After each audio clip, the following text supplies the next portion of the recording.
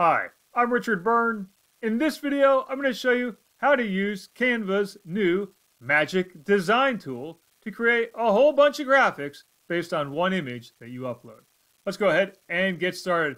You'll find this at canva.com/templates, and we're going to use the Try Magic Design, and we'll simply insert media. Now you can upload your own picture or use one that you've previously uploaded, and I'm going to use one I've previously uploaded right here.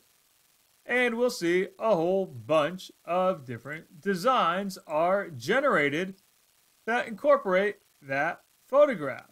Now, I should point out that it's not a perfect tool. For example, it thinks that this picture was taken in autumn, and it's actually taken in the spring. I just took it last week. Now, you can go back up here and swap out your media. You can choose the different styles if you like. Let's say I want to use this style instead.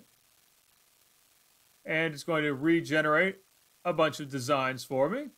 And you can see here, I can put in a headline, like let's say, Happy Bike Day.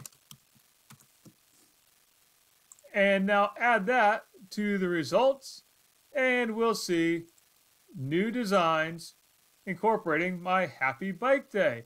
Now, I want to change that style, use that blue style, and that looks a little bit better to me. Now, if I want to further edit this, well, let's go ahead and click on the graphic I want to edit.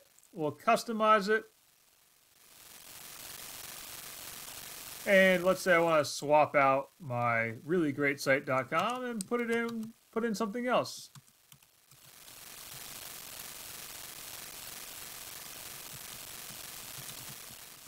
And now I have my new customized design that started by using the Magic Design tool. Now, Microsoft recently launched a similar tool called Microsoft Designer, and I have a link to how to use that in the description down below.